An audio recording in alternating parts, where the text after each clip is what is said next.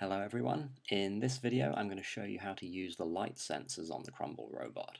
So what I've done is I've connected a crocodile lead from the pin marked light on the left hand side of the Crumble robot, and I've connected it to pin A on my Crumble controller. Now what that means is that if I read the analog input for A, I get a number from 0 to 255.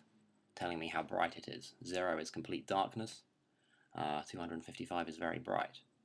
And something that's really useful is we can actually store that value if we use one of these purple let commands. We can store the value in a variable.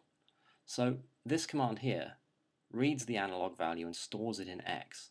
And this is particularly useful because if I turn this into a program, a really simple one that does nothing more than this, just constantly keeps reading from the light sensor, then I can actually monitor what's going on in real time.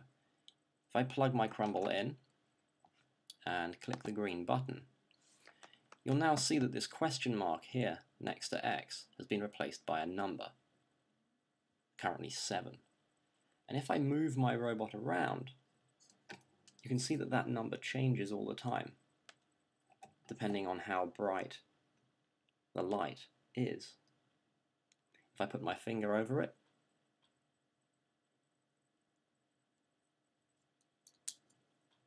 it goes low. If I move it close to the light, it goes very high. So this is quite useful. It's a good way of seeing whether things are hooked up correctly and working.